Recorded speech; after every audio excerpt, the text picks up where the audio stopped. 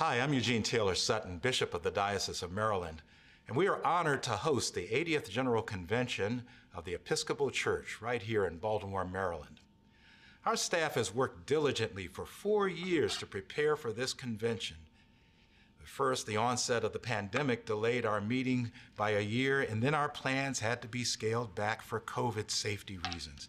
Nevertheless, please know that the staff and volunteers of the Episcopal Diocese of Maryland has been preparing for your arrival for 4 years. I want you to know something about Baltimore. Did you know that you're now in Charm City, the greatest city in the world? How do we know that it's the greatest city in the world? Because many of our park benches tell us that Baltimore is the greatest city in the world.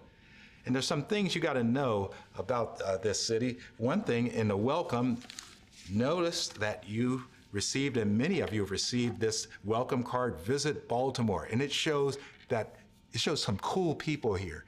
We're really cool here in Baltimore. We got a lot of quirkiness here. And of course, we're crabby people. And crab is a big thing. Get some crab cakes if you can. I cannot because I'm allergic to shellfish. That's why I was elected Bishop of Maryland.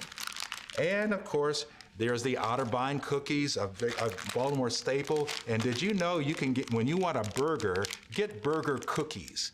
Yes, chocolate covered cookies are the burgers here. But most of all, you're gonna need this. This is Old Bay seasoning. Now, this is a staple. Just carry it all with you because we here in Maryland, we like to put this on everything. We put it, of course, on crabs and seafood and fish. We put it on eggs. We put it on vegetables. We put it on fruit. We put it on desserts, pies, and ice cream. Just get this Old Bay seasoning for your great welcome. Now, I also want you to join us for this convention at GC80.org, GC80.org, and there you will find links to the information you need for this general convention, as well as a host of tours and other artifacts and links to make your in-person or virtual visit as hospitable and fulfilling as possible. There are even opportunities for you to support local businesses from afar on the site. And of course, this website links to our larger web presence so that you can learn as much as you want about the things we are doing here in Maryland. Now, my friends, the city of Baltimore is not without its challenges, of course, and its problems. And some of you may have wondered too, is it safe here? We love Baltimore so much, and we have walked these neighborhoods. I've walked these neighborhoods a lot, and a lot of my friends and cohorts. And the only thing you need to know here is take the same precautions as you would in any major city. Baltimore is no different.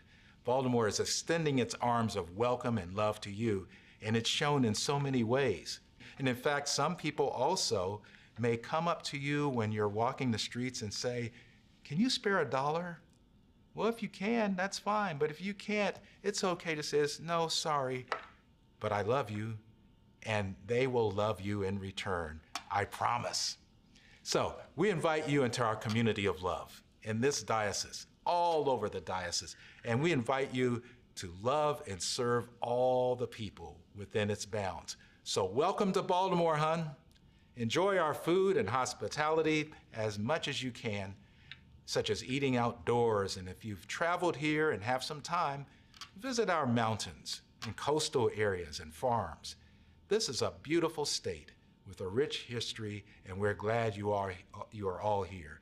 And finally, I want to thank all the volunteers from the Diocese of Maryland and Easton and the Diocese of Washington who have so dutifully signed up and re-signed to help make the in-person part of this convention as hospitable as possible. So thank you all, and welcome to Maryland.